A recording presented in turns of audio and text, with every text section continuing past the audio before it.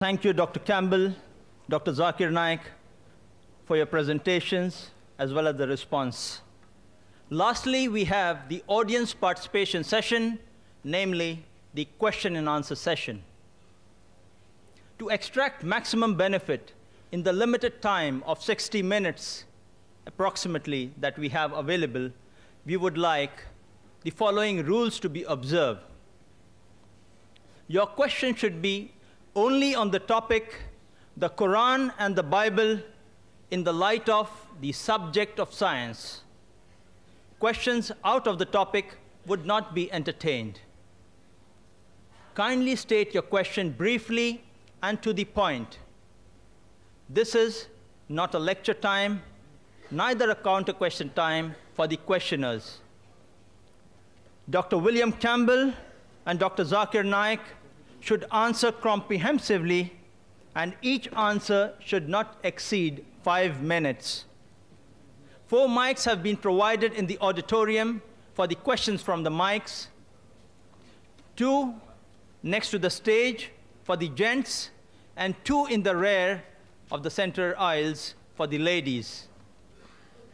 Those who would like to put forward a question to Dr. William Campbell may kindly queue up behind the mics on my left, gents in the front, ladies in the rear, and those who would like to put forward a question to Dr. Zakir may kindly line up behind the mics on my right, gents in the front, and the ladies in the rear. I would like the audience in the balcony to kindly excuse us. We are happy that this is a full session, jam-packed hall, but we request you to kindly take the trouble to come down to the mics if you'd like to put forward a question. Only one question at a time may be put forward. If you have a second question, you would have to line up behind again to put forward your second question.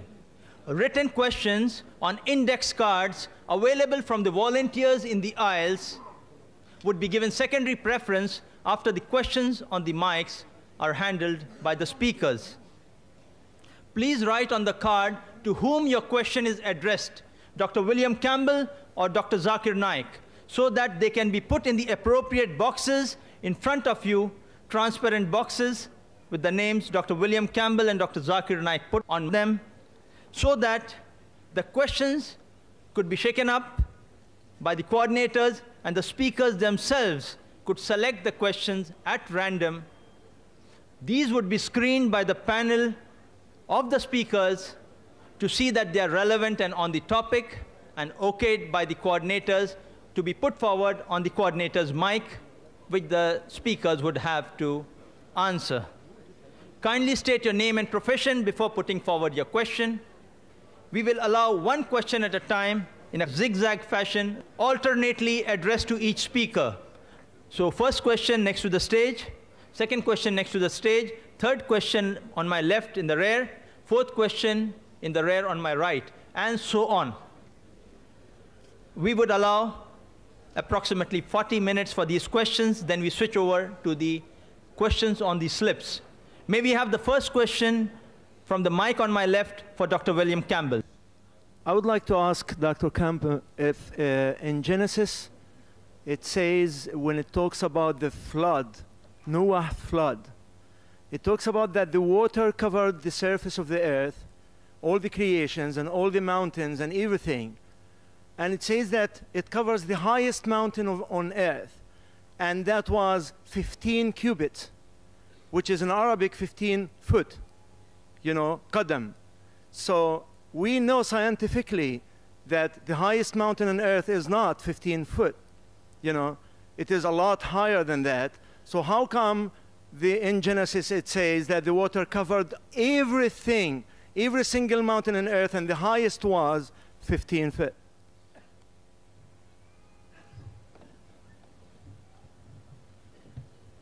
Thank you for your question. I think it's saying that that is above the highest mountain. If the highest mountain is 3,000 meters, well, then then it's 15 feet or 15 foot above it. However, Brother, we'll not allow any questions in between, no counter questions, please. Let the questioner put his question, full stop. Then the speaker gives his answer in whatever manner he chooses. Thank you. And I looked into this in the Quran. I think it actually would be understood to be the same way, because it says in Surah 11, verse 40, the fountains of the earth gushed forth, and the waves like mountains. And then it says that in the places where it gives a list of prophets, there's no prophet before Noah. I know Adam can be a prophet, but so Noah is listed. And I think that it says in the Quran, too, that the whole world was covered. Yes, brother. The question for Dr. Zakir Naik. Dr. Zakir, you said that there isn't any mistake in Quran. Excuse me. The second question would come from the mic on my right for Dr. Zakir. Okay, you said that Allah reflects light, and He's made a nur. I didn't really understand that. The brother posed the question. He didn't understand my explanation to the counter-argument of Dr. William Campbell regarding Nur and Allah. The Quran says in Surah Nur, chapter 24, verse number 35, that Allah is Nur samawati wal ard, is the light of the heavens and the earth. He is a light. The meaning of light in the Quran, it is reflected light or borrowed light. So he is asking, does it mean that even Allah has got borrowed light? So the answer is giving further. If you read in the verse, it says that it's like a parable of a niche. In the niche, there is a lamp. Lamp has a light of its own. That means Allah has light of its own, as well as that light of its own is also being reflected. The light of Allah subhanahu wa ta'ala is again being reflected by Allah subhanahu wa ta'ala himself. Like a halogen lamp that you see here. It has a tube in between. The lamp, you can refer to that as a siraj or a wahaj or a diya. And the reflector as munir or nur, borrowed light or reflection of light. And furthermore, but natural, this light actually doesn't refer to the physical light you're talking about. It is the spiritual light of Allah subhanahu wa ta'ala. But as an answer I've given to Dr. William Campbell, and since I've got 5 minutes, I would like to utilize it. Dr. William Campbell gave a reply to Nuh alayhi salam. I'm a person who's a concordance approach with the Bible and conflict approach with the Quran, because both ways, alhamdulillah, Quran will pass the test. And even if I agree with Dr. William Campbell, and I agree with him, it is right, that it was 15 feet above the highest mountain. But it's mentioned in Genesis, chapter number 7, verse number 19 and 20, that the full world was submerged underwater. And furthermore, archaeological evidence shows today, and the time of Noah's time, if you calculate by genealogy, it comes to in the 21st to 22nd century BC. Archaeological evidence shows today that the 3rd dynasty of Babylon and 11th dynasty of Egypt were present at the 21st and 22nd century BC, and there was no evidence of flood, and they remain uninterrupted. Therefore, archaeological evidence shows us that it's impossible that the earth was submerged, the full earth was submerged underwater in the 21st, 22nd century BC. What about the Quran? What about the Quran? Point number 1, Quran does not give a date. Whether 21st century BC or 50th century BC, no date. Point number 2, nowhere does the Quran say the full world was submerged underwater. It speaks about Nuh alayhi salam and his qawm and his people. A small group of people or maybe a large group of people. Archaeological evidences tell today, and the archaeologists, they say that we have no objection. It's possible that parts of the world was submerged underwater, but full world, it's not possible. So alhamdulillah, the Quran is matching with the latest discovery in archaeology, but the Bible does not. Furthermore, if you read Genesis chapter number 6, verse number 15-16, it speaks about Almighty God telling Nuh alayhi salam that build an ark, and it gives the length 300 cubit in length, 50 cubit in breadth, and height 30 cubit. Cubit is 1.5 feet. The brother made a mistake. It's 1.5 feet.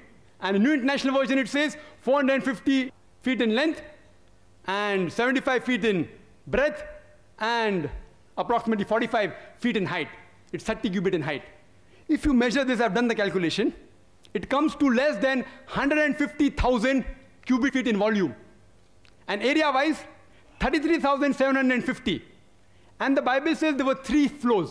Ground floor, first story, second story. So multiply by 3, you get an answer of 101,250 square feet. That is the area. Imagine a pair of all the species of the world was accommodated in 101,250 square feet. Imagine. Is it possible? Millions of species are there in the world. If I tell in this auditorium, 1 million people came in this auditorium, will you believe? I remember, I think last year, I'd given a talk in Kerala, and there were 1 million people. That's the biggest gathering I've addressed, alhamdulillah, by Allah's grace. 1 million people, I could not see the end. It was not an auditorium, it was a big beach. I couldn't see anyone.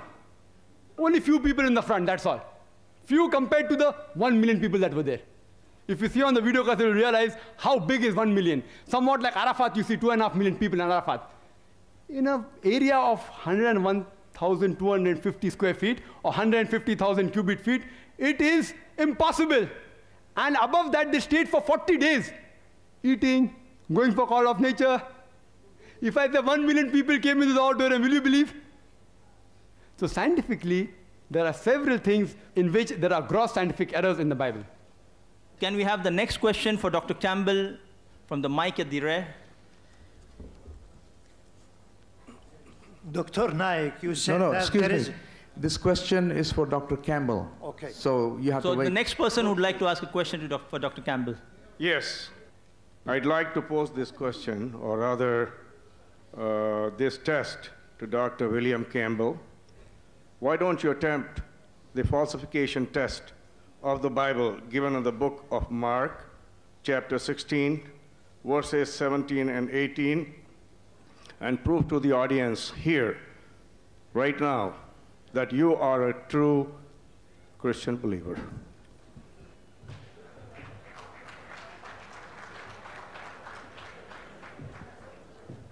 Well, I don't agree with Dr. Naik's interpretation.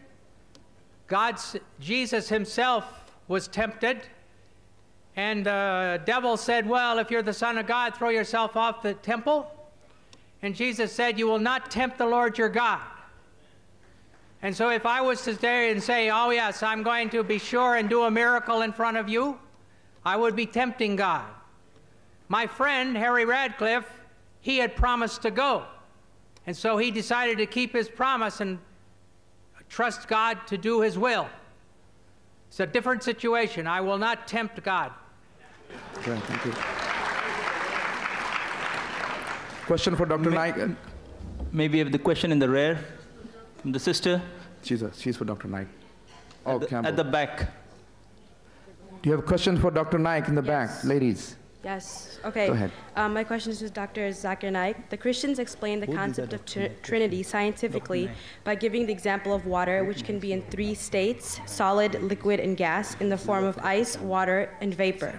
Similarly, one God is a triune God, Father, Son, and Holy Ghost. Is this explanation scientifically correct? Just a comment before I give the answer.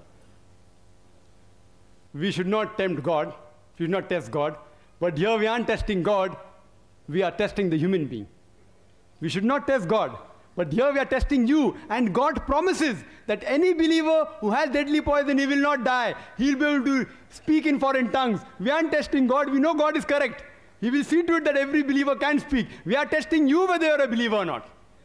Coming to the question of the sister, that there are Christians who say that scientifically we can prove the concept of Trinity, like how water can be in 3 states, solid, liquid, and gas, like ice, water, and vapor.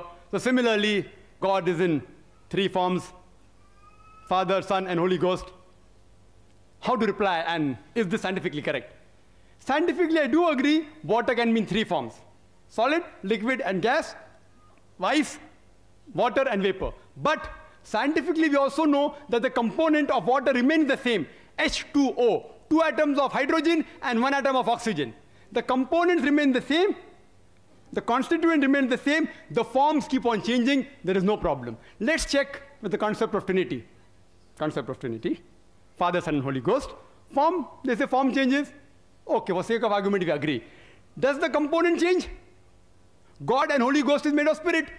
Human beings are made of flesh and bones. They aren't the same. Human beings require to eat. God doesn't require to eat to survive. They aren't the same. And this is testified by Jesus Christ, peace be upon him, himself in the Gospel of Luke, chapter number 24, verse number 36 to 39. He says that, behold my hands and feet, handle me and see, for a spirit has no flesh and bones. He says, behold my hands and feet, handle me and see, for a spirit has no flesh and bone. And he gave his hand, and they saw, and they were overjoyed. And he said that, do you have any meat to eat? And they gave him broiled fish and a piece of honeycomb. And he ate. To prove what? That he was God? To prove that he was not God. He ate. And he's flesh and bones. A spirit has got no flesh and bone. This proves that it is scientifically not possible that Father, Son, and Holy Ghost, Father, JSK, peace be, Holy Ghost, is Almighty God. And the concept of Trinity, the word Trinity, doesn't exist anywhere in the Bible. The word Trinity is not there in the Bible, but it is there in the Quran. Quran says in Surah Nisa chapter 4 verse 171, it says, وَلَا تَقُولُوا ثَلَاثًا. Don't say Trinity. إِنْتَوْ خَيْرٌ لَكُمْ. This has stopped, it's better for you.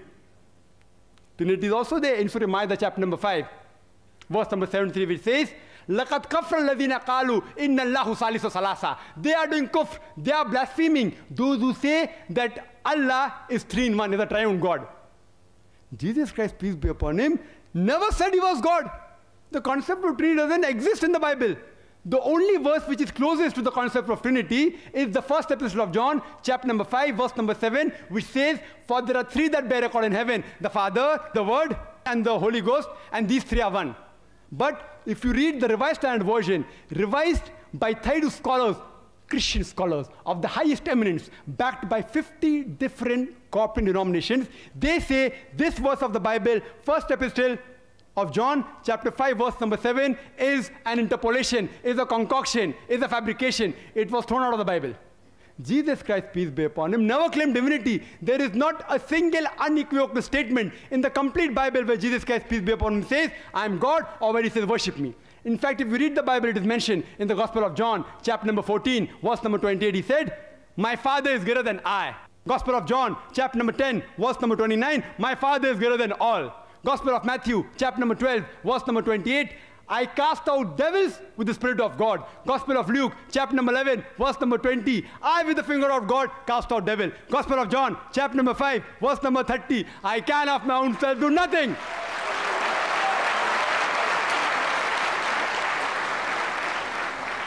I can of my own self do nothing. As I hear, I judge. And my judgment is just. For I seek not my will, but the will of my Father. Anyone who says not my will, but God's will, he's a Muslim. Muslim means a person who submits his will to Almighty God. Jesus Christ, peace be upon him, said, not my will, but God's will. He was a Muslim, and he was, alhamdulillah, one of the mightiest messengers of God. We believe that he was born miraculously, without any male intervention. We believe he gave life to the dead with God's permission. We believe that he healed those born blind and lepers with God's permission. We respect Jesus Christ, peace be upon him, as one of the mightiest messengers of God, but he is not God, and he is not a part of the Trinity. Trinity doesn't exist. Quran says, Qul huwallahu ahad, say he's Allah one and only. Before we have the next question from the mic here, earlier I had announced that the ladies should kindly queue up there. Unfortunately, they have not queued up there, so we are having a problem of balancing the questions. Okay. What we do, we disregard the labels on the mic. Yes. If the ladies want to ask from here, we'll allow them. Just balance this in practical necessity. The hall is jam-packed, we understand. We will allow now one question for Dr. Campbell from here. And the rare mic will be for people who'd like to ask questions from the gents for Dr. Zakir. Yeah. Similarly, for the ladies, the front mic would be for Dr. William Campbell, and the rear mic would be for Dr. Zakir. Are the people queued there for Dr. Zakir? Yeah. Yes. Okay. People queued here for Dr. Campbell? Right. I think they have taken their own positions and changed the position the organizers had given. We respect it because of the rush in the hall. The next question for Dr. Campbell from this mic. Thank you. Yes, brother. Assalamu alaikum. Alhamdulillah, tonight's been, praise be to Allah, praise be to the one God of all mankind. Tonight's been a very interesting dialogue, and a dialogue at that. It's talking about a very noble topic for mankind, for all of mankind. And so we have gathered here as all of humanity. Question, please. Okay. No statements. Okay, Question. Bismillah. In the name of Allah, the question is this. Okay, we've come here together for this event tonight. It should benefit us. And so I'm asking Dr. Campbell, as a Christian and with your colleagues as well, has this event done its job? Has it opened your heart? Has it at least opened a glimmer towards looking further into the truth of Islam? Thank you.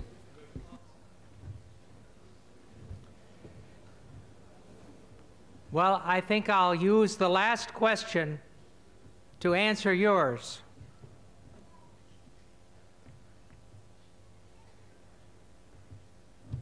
Dr. Naik says there's no place that Jesus says he's God. In Mark 14:61, he didn't answer. And again, the high priest was questioning him and saying to him, "Are you the Christ, the Son of the Blessed One?" In other words, are you the Christ, the Son of God? And Jesus said, "I am." So he did say, "I'm the Son of God." And he did say he's divine. And the Bible clearly says, I realize he's quoted the verses he wished to quote, Dr. Zakir wished to quote, where Jesus was in his human form. But there's other verses. He says, "I and the Father are one." It says, "In the beginning was the Word, and the Word was with God, and the Word was God, and God was made flesh and dwelt among us." In Jesus' baptism, the Father spoke and said, "This is my beloved Son." Jesus was there, and the Holy Spirit descended. The Father, the Son, and the Holy Spirit. We didn't make this thing up from our heads. Just lift this little thing. Now, the friend asked the question here. We've learned many things, and I'm always willing to learn, but I still think that the 500 witnesses that saw Jesus after he rose from the dead have more power with me than Muhammad coming 600 years later as one witness. Thank you. We'll allow a question for Dr. Zakir from the rear. Yes, sister. Dr. Campbell did first attempt to bring up supposed false facts pertaining to the Quranic views on the universe, and you did refute these accusations.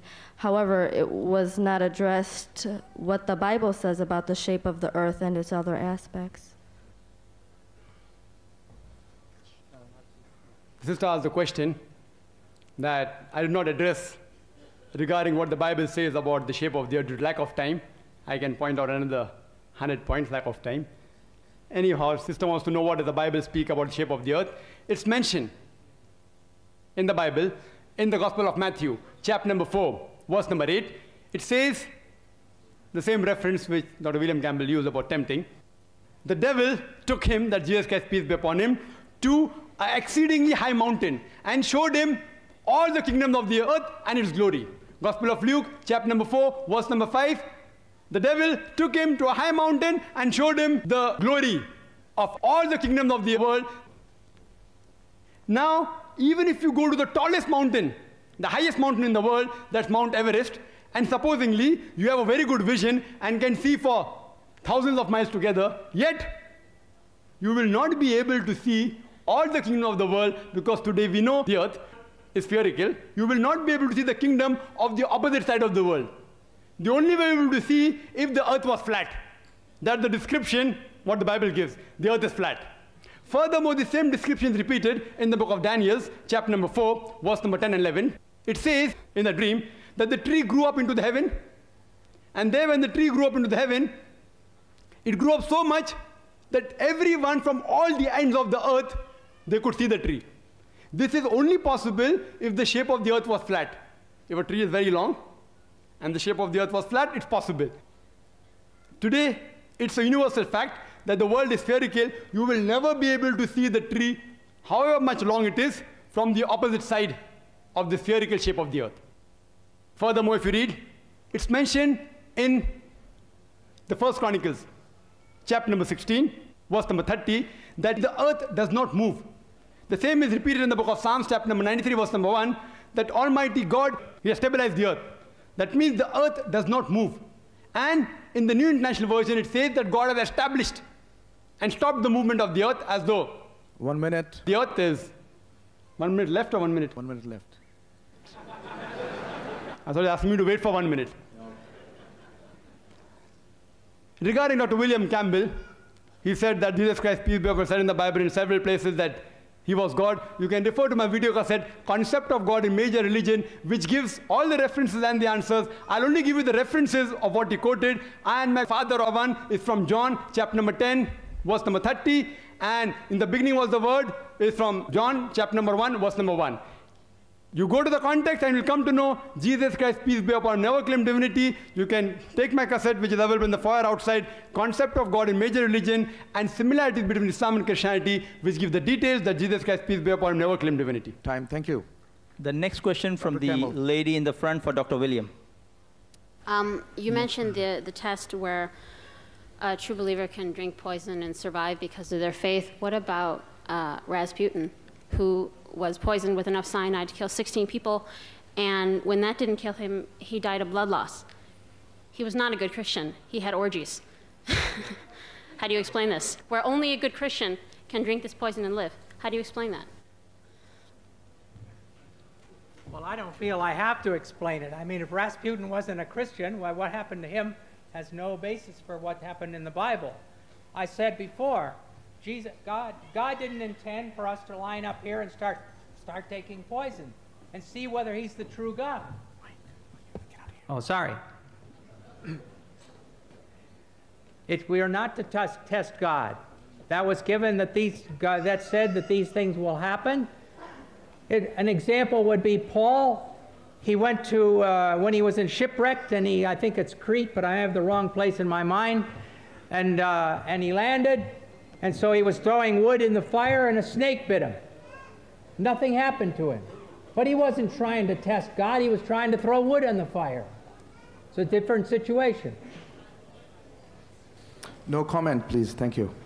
The next question from the rear for Dr. Zakir. Excuse me. Yes, brother. Excuse me, sir. Sorry, carry on.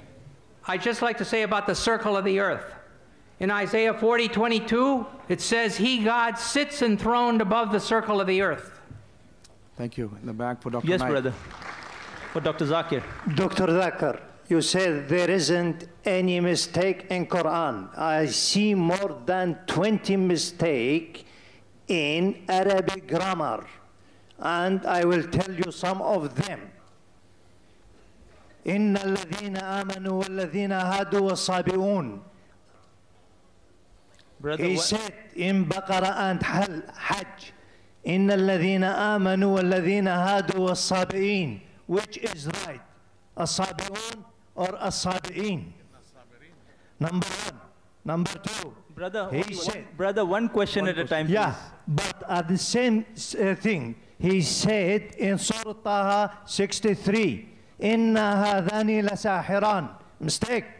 إِنَّ هَذَيْنِ لَسَاحِرَانِ. Can you explain that? And there is more than that mistakes. Brother will allow you only the first part of the question. The second part will not allow because we have stated we'll allow one question at a time so others get a chance too. Okay. The brother has asked a very good question. I would like to be more concordant and agreeing. He has mentioned all 20 grammatical points. And the book is referring to Abdul Fadi. Abdul Fadi, correct? Is the Quran infallible?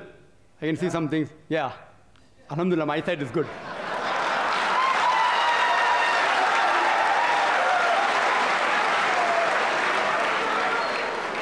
I will answer all 20 together.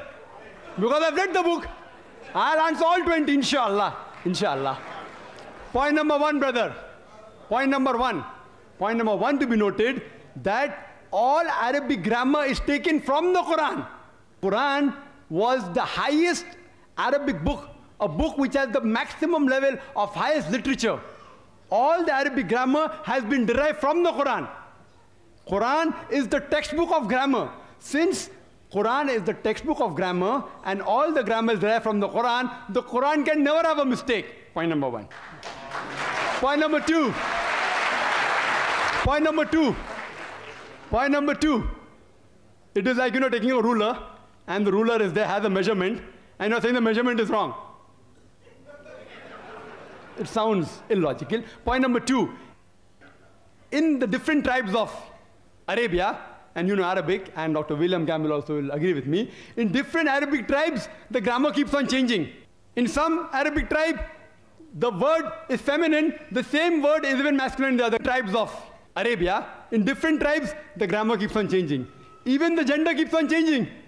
So will you check Quran with that faulty grammar? No. And furthermore, the eloquence of Quran is so high. It's so high, it is far superior. And you know, there are various books on the internet. You go, 12 grammatical mistake, 21 grammatical mistake, Abdul Fadi, 20 grammatical mistake. Do you think the Christian people took out these mistakes? Who took out these mistakes? Do you know who took out? The Muslims. The Muslim scholars, like Zamakshari, what they did, that the Quran grammar is so high that it goes against the conventional use of the Arabic. The Quran grammar is so high, to prove the Quranic grammar was high, they gave examples. And I'll give you a couple of examples which will answer all his 20 questions. They give the example, like read in the Quran, it says that the people of Lut, alayhi salam, they rejected all the messengers. They rejected the messenger that's mentioned. Dr. William Campbell said, the people of Noah, they rejected the messengers. We know from history that there was only one messenger sent to them. So it has a grammatical mistake. Quran should have said, the people rejected the messenger, not messengers. I agree with you. With layman grammar like how you and I know, it may be a mistake. But if you read the books written by Arabs, what is the beauty of the Quran? The beauty of the Quran is, why does the Quran refer messengers instead of messenger? You know why? Because we know that the basic message of all the messengers was same, that there is one God, about Tawheed, about Allah subhanahu wa ta'ala. By mentioning the people of Lut alayhi salam, the people of Noah rejected the messenger, it says by rejecting Lut alayhi salam, they are indirectly rejecting all the messengers.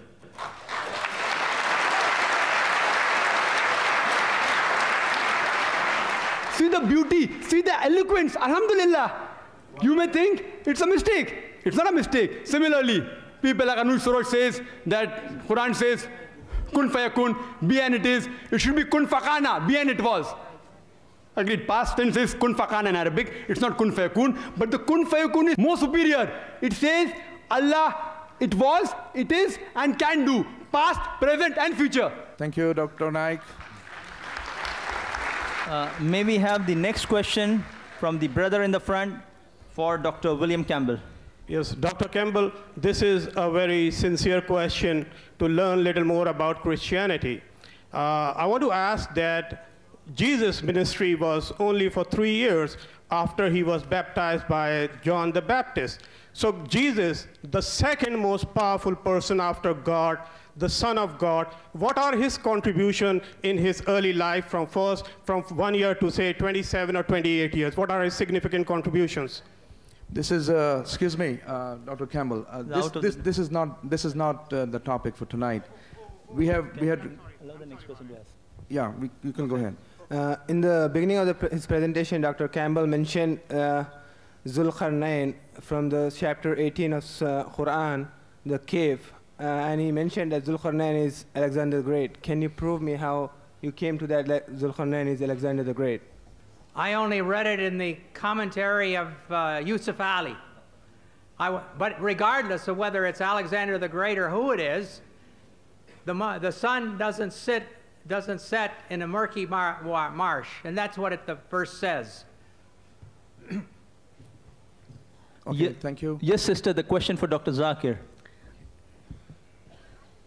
I don't know the exact verse, but when the Bible says, for as Jonah was 3 days and 3 nights in the belly of the fish, so shall the Son of Man be for 3 days and 3 nights the heart of the earth. Did Jesus, peace be upon him, scientifically fulfill the sign of Jonah?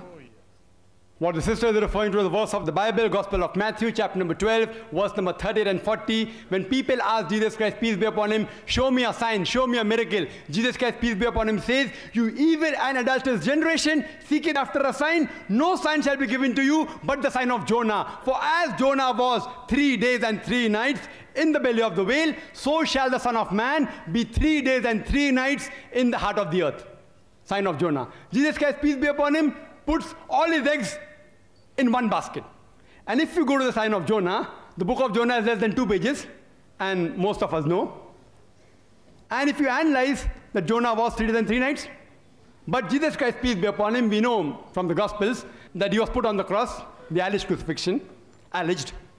By late evening, he was brought down from the cross and put in the sepulchre. And on Sunday morning, if you see, the stone is moved away and the sepulchre is completely empty. So Jesus Christ, peace be upon him, is in the tomb on Friday night. Friday night he was in the tomb. Friday night. He was there in Saturday morning, one day, one night, one day. And he was there Saturday night. So 2 nights and 1 day. 2 nights and Sunday morning the tomb was empty. So Jesus Christ, peace be upon him, was there for 2 nights and 1 day. It's not 3 days and 3 nights. Dr. William Campbell gives the reply in his book that, part of the day can be counted as 1 day. And if a patient comes to me who's sick on Saturday night, on Monday morning, and if I ask him, how long are you sick for? He will say 3 days. I agree with you. Concordance approach, I agree. I'm very generous. You say part of the day is full day, I agree with you. So Saturday night, part of the day, 1 day. Sunday, part of the day, full day, 1 good. Monday, part of the day, full day, no problem. If patient says 3 days, no objection. But no patient will ever say 3 days and 3 nights. I challenge. I have, alhamdulillah, met various patients. I have not come across a single patient, including Christian missionaries, who have ever told to me who was sick in the night, day before yesterday, saying, I'm sick for 3 days, 3 nights. So Jesus Christ, peace, does not say 3 days. Jesus Christ, peace be upon him, says 3 days and 3 nights. So it is a mathematical error. Scientifically, Jesus Christ, peace be upon him, didn't prove. And furthermore, the prophecy says, as Jonah was, so shall the Son of Man be. Jonah was how? How was Jonah in the belly of the whale, belly of the fish? Dead or alive? Alive. When he was thrown overboard, he was alive. In the belly of the whale, he goes around the ocean, dead or alive? Alive. He prays to Almighty God, dead or alive? Alive. He's vomited out on the seashore, dead or alive? Alive, alive, alive, alive. When I ask the Christians, how was Jesus Christ, peace be upon him, in the sepulchre, in the tomb, dead or alive? They tell me dead. Alive. Alhamdulillah. Is it a Christian? If he's alive, alhamdulillah, he was not crucified. If he's dead, he hasn't fulfilled the sign. You can refer to my video cassette, was Jesus Christ, peace be upon, really crucified? And prove that Jesus Christ, peace be upon, was not crucified. As the Quran says in Surah Nisa, chapter 4, 157, وَمَا قَتَلُوا وَمَا صَلَبُهُ. They didn't kill him, neither did they crucify him. It was only made to appear so. Thank you, Dr. Naik. Question for Dr. William. Dr. Campbell, since you are a medical doctor, could you please explain scientifically the various medical aspects that in the Bible regarding, because you didn't answer them in your rebuttal, for example, blood used as a disinfectant, bitter water test for adultery, and most importantly, that the woman is unclean for double the period when she gives birth to a daughter than as compared to a son?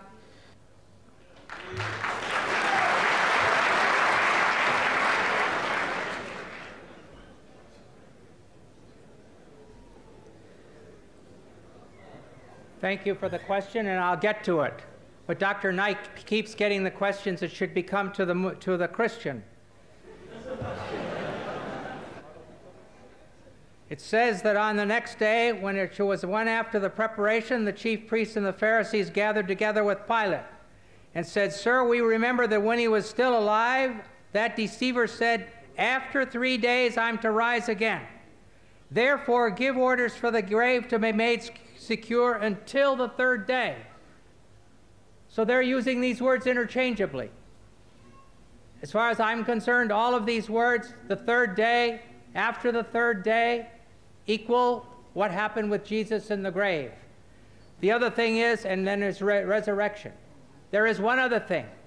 When Jesus was arrested on Thursday night, please be quiet. This is not going to work like this. Please be patient.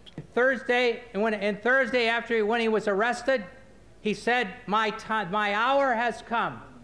And so I count that that's 3 days and 3 nights. Now you've asked me about these places in the Bible. I believe the Bible was written by God, and I believe that God put them in there. So it's not up to me to explain what God said, but I believe that God put those things in his Bible. Yes. And now we will have the last question on the mic from the brothers at the back for Dr. Zakir. Then we start the questions on index cards. That's the last question, as per our time limitations, please. Okay. For Dr. Zakir. Assalamu alaikum. My name is Aslam Rauf, and I'm a student studying biology right now. And my teacher is teaching me evolution now. And I was wondering about the Islamic answer to evolution right now, if you could explain briefly what Islam says on the topic of evolution and creationism. The brother asked a question. Just since Dr. William Campbell is taking the liberty to answer, even I'll take the liberty. Nowhere in the Quran is the name of Alexander mentioned. It says Dhul-Qarnain, not Alexander. If some commentator made a mistake, it's a mistake in the commentary. The men have made the mistake, not the word of God. Regarding the Bible saying that the world in Isaiah is a circle, no problem. It says circle, not spherical. So one place Bible says flat, one place it says circle. If you agree with both the verses, it becomes like a disc. See? Does it look like the earth? It is circle and it is flat. This is not the earth. Regarding biology in the Quran and regarding evolution, two questions the brother asked. I don't know whether I can answer both or not. I don't mind. One, which one? First one or second one? Biology or evolution? Evolution will be good. Evolution will be good. Are you choosing or he's choosing? Because he had the question for evolution, I think it'll be good. Two questions. Biology first, then evolution. If you give me 10 minutes, I'll answer both. No, only in 5 minutes, whatever you can do. You have 3 minutes. Okay, fine. I agree with the chairperson, Mr. Samuel Noman. I'll answer on evolution. The exact answer you can refer to my video cassette, Quran and Modern Science. Regarding when you talk about evolution, you start thinking about Darwin's theory. And Darwin went on a ship, HMS Bugle, to an island by the name of Calotropis, and he saw birds pecking at niches. Based on that observation that the beaks of the bird became long and short, he propounded the natural selection. But he wrote a letter to his friend Thomas Thomson in 19th century. He said that I do not have proof to propound my natural selection, but because it helps me in classification of embryology, of rudimentary organs, I have put forth this. Darwin's theory is not a fact at all. It is only a theory. And I made it very clear in the beginning of my talk.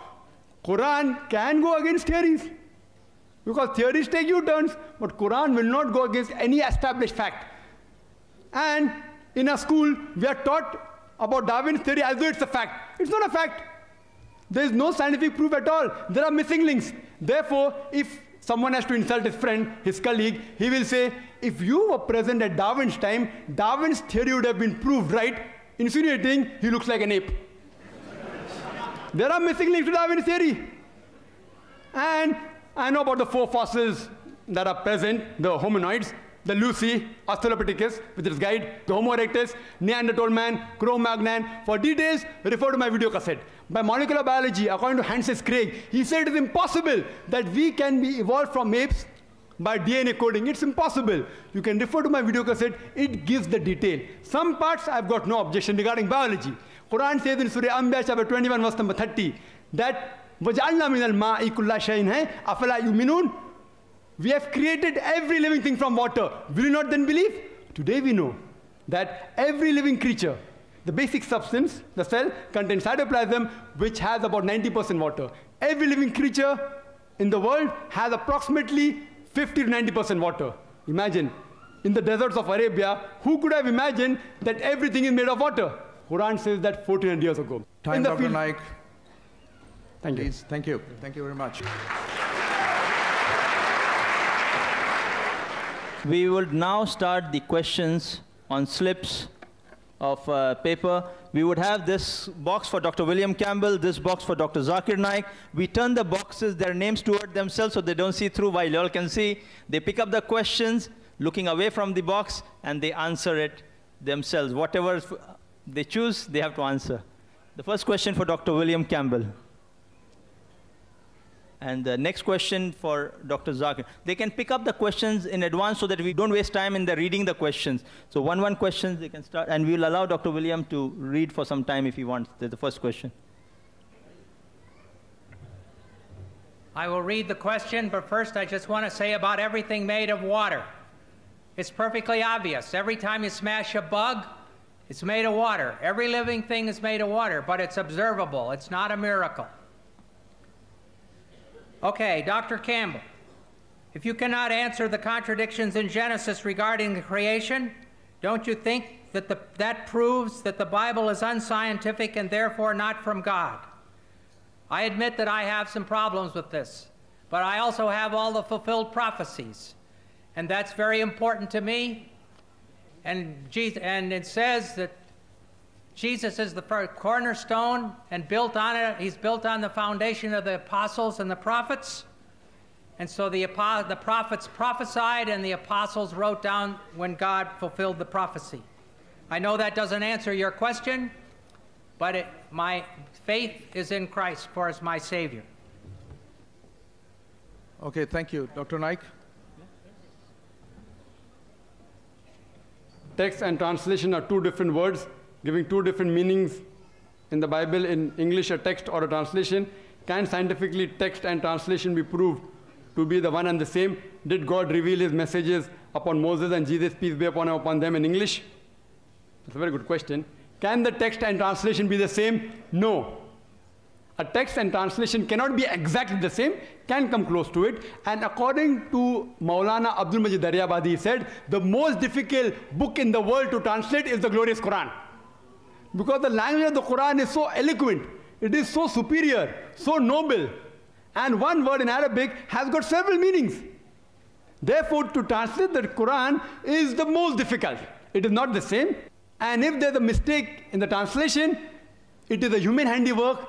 The human being who's translating, he's to blame, not Almighty God. Regarding, was Bible revealed in English? No. Bible wasn't revealed in English. It's Old Testament in Hebrew, New Testament in Greek. Though Jesus Christ, peace be upon him, spoke Hebrew. But the original manuscript that you have, it's in Greek. The Old Testament, the original Hebrew is not available. Do you know that? The Hebrew translation of the Old Testament is from the Greek. So even the original Old Testament, which is in Hebrew, is not present in Hebrew. So you have a double problem. No wonder you have scribal errors, etc. But the Quran, alhamdulillah, the original Arabic is maintained. It has been, alhamdulillah, scientifically you can prove it is the same. And regarding were revelations revealed to Jesus Christ, peace be upon him, and to Moses, peace be upon him, I said in my earlier answers as well as my talk, that we believe the Quran says in Surah Ra'd chapter 13 verse 38 that Allah subhanahu wa ta'ala has sent down several revelations. By name only 4 are mentioned: the Torah, the Zabur, the Injil and the Quran. The Torah is the Wahi which was given to Moses, peace be upon him. The Zabur is the revelation, the Wahi which was given to David, peace be upon him. Injil is the Wahi, the revelation which was given to Jesus, peace be upon him. And Quran is the last and final revelation which was given to the last and final messenger, Prophet Muhammad, peace be upon him. Dr. Naik, thank you so much. But the present Bible is not the Injil which we believe in, which was revealed to Jesus Christ, peace be upon him. Thank you, sir. Dr. Campbell? May we have one more? But the present Injil is the one there's always been. We have texts, 75% of the text from 180 AD. That's 100 years after John wrote. He was alive and wrote. You have people alive at that point who knew, who their grandparents believed through John. There's good evidence and good text. The Bible is valid history. Now the question, with the probability you presented, it is a great calculation, thank you. But in the matter of God, it is completely inferior. God is all-powerful and can choose who he likes, of course, no matter rich or poor or any other thing. So how then does your probability fit in? Jesus was poor, he was chosen. He said the Son of Man has nowhere to lay his head. I'm not sure about this. I don't see how the calculation is talking about that. Calculation was how many people could fulfill all those prophecies. I hope that that's been helpful. Thank you. Thank you, Dr. Naik. Go ahead, please. Go ahead. Thank you. In an effort to prove, the Quran is so heavily agreeable to modern science, what happens if modern science is wrong? Does the Quran always change to reflect the changes in science? That's a very good question. It's a very important question, and we Muslims should be very careful while bringing compatibility with the Quran and modern science.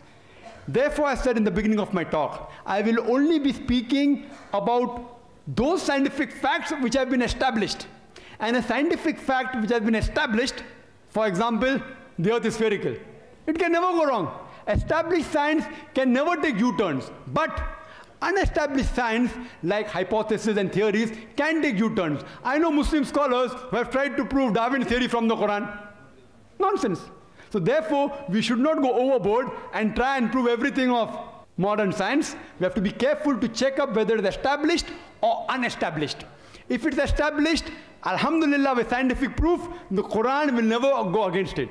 If it's a hypothesis, it may be right, it may be wrong. Like Big Bang theory. It was a hypothesis earlier.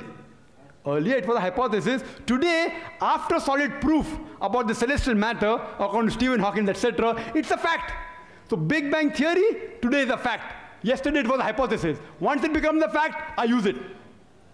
You know, there are hypotheses saying that human beings have been created from a single pair of genes, Adam and Eve. I don't use it. Because science has established, it goes along with the Quran. It goes along with the Quran that we have been evolved from one pair, Adam and Eve, peace be upon them. But I don't use it because that is not an established fact. So therefore, while bringing a correlation between Quran and science, etc., see to it that you use only those scientific facts which have been established and not hypotheses, because Quran is far superior to modern science. I'm not trying to prove the Quran to be the word of God with the help of science. No, not at all. What I'm trying to do, for us Muslims, Quran is the ultimate criteria.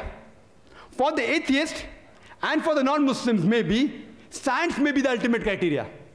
What I'm doing, I'm using the criteria, the yardstick of the atheist, and comparing with the yardstick of the Muslim, the Quran.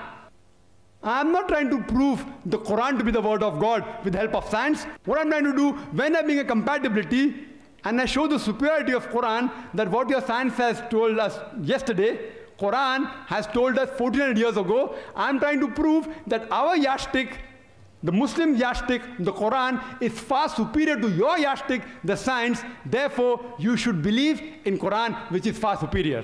Hope that answers the question. Thank you, Dr. William. Yes, Dr. Campbell. This is the last, excuse me. Last two questions for the speakers. We'd ask the audience to just bear for us for a few minutes more.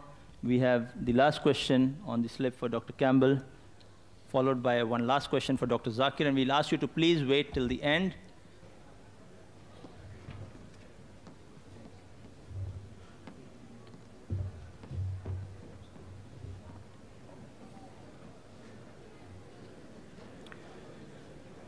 It's the same question as the last one, really. Dr. Campbell agreed to Dr. Naik that the errors he showed are not wrong and that he can't answer them. So does this mean that Dr. Campbell agrees that the Bible has errors? So it's not the Word of God. There are things in the Bible that I can't explain, that I don't have an answer for now. And I'm willing to wait until I see whether an answer comes. There's many places where archaeological things have proved that the Bible is true, talking about towns and who was king and things like that. And I think there's great proof that the Bible is valid and good history. Thank you, Dr. Campbell. Just 1 minute. Okay, sure. The question is, are there any more mathematical contradictions in the Bible? What is Bible or Islam? Sorry. Are there any more mathematical contradictions in Islam? Are there any more? Is it Bible or Islam? I don't know. I'll answer both. Because is there any more? It should be Bible, because I spoke about contradiction. Anyway, regarding Islam, the Quran says in Surah Nisa chapter 4, verse number 82, أَفَلَا تَدَبُّرُونَ الْقُرْآنَ وَلَوْ كَانَ مِنْ عِنْدِ غَيْرِ اللَّهِ وَجَدُوا فِيهِ اخْتِلَافًا كَثِيرًا. Do they not consider the Quran with care? Had it been from anyone besides Allah, there would have been many contradictions. There is not a single. Regarding more contradictions in the Bible, 5 minutes will be insufficient. Even if they give me 5 days, it's difficult. Anyway, I'll just mention a few. It's mentioned in the 2 Kings, chapter number 8, verse number 26, it says that Ahaziah, he was 22 years old when he began to reign. 2 Chronicles, chapter number 22, verse number 2 says that he was 42 years old when he began to reign. Was he 22 years old or was he 42 years old? Mathematical contradiction. Furthermore, in 2 Chronicles, chapter number 21, verse number 20, it says that Joram, the father of Ahaziah, he reigned at the age of 32 and he reigned for 8 years. And he died at the age of 40. Immediately, Ahaziah became the next ruler at the age of 42. Father died at the age of 40. Immediately, son takes over, who's at the age of 42. How can a son be 2 years older than the father? Believe me, even in Hollywood film, you will not be able to produce it.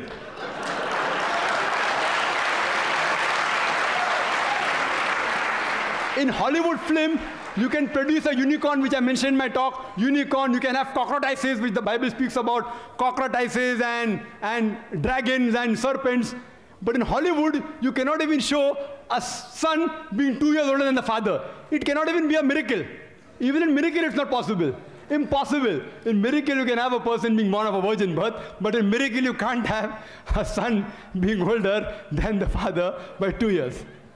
Further, if we read, it's mentioned in the Bible, in 2 Samuel, chapter number 24, verse number 9, that the people that were involved in the battlefield, it gives a list of these people in 2 Samuel, chapter 24, verse number 9, and it says that people that took part, 800,000 of the men of Israel took part, and 500,000 of the men of Judah.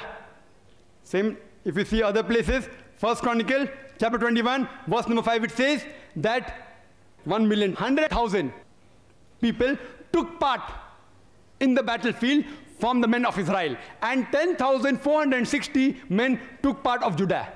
Was it 800,000 people who took part from the men of Israel, or was it 1,100,000? Was it 5 lakh people of Judah that took part, or 10,460? A clear-cut contradiction. Furthermore, it's mentioned in the Bible in 2 Samuel, chapter number 6, verse number 23, that Michal, the daughter of Saul, she had no sons. 2 Samuel, chapter 21, verse number 8, Michal, the daughter of Saul, had 5 sons. One place it says no children, no son, no daughter. Other place, 5 sons. Furthermore, if you read, it's mentioned in Gospel of Matthew, chapter number 1, verse number 16, it says about the genealogy of Jesus Christ, peace be upon him, as well as Luke chapter number 3, verse number 23. And it says that Jesus' father, that Joseph, his father was Jacob, in Matthew chapter 1, verse 16. And Luke chapter 3, verse number 23, Jesus' father Joseph, his father was Heli. Did Jesus' father Joseph had 2 fathers? What do you call a person who has got 2 fathers? Or was it Heli or was it Jacob? Thank you, Dr. Naik. Thank you very much.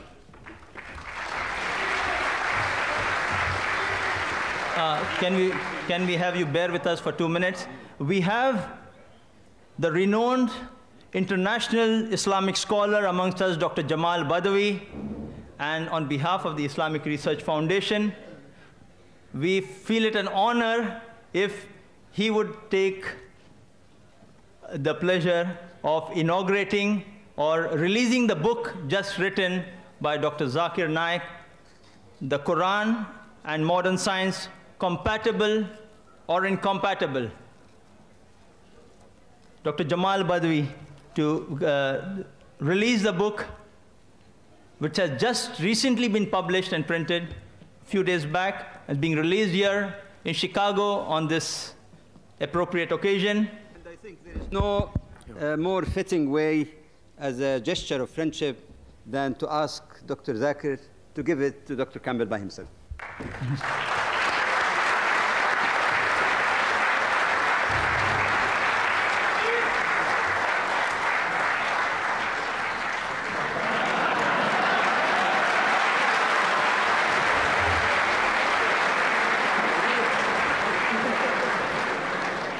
As we have a very limited number of these copies available, so we request only the non-Muslim guests who have come here to kindly take a complimentary copy of the book as they leave the auditorium if they are interested. It would be a pleasure. May I call upon Dr. Sabil Ahmed to present the vote of thanks. Again, on behalf of Islamic Circle of North America, I would really thank all of you for your patience and all our distinguished guests over here for giving us a very good performance for all of us. سبحانك اللهم وبحمدك واشهد ان لا اله الا انت ونستغفرك ونتوب اليه. السلام عليكم ورحمة الله وبركاته.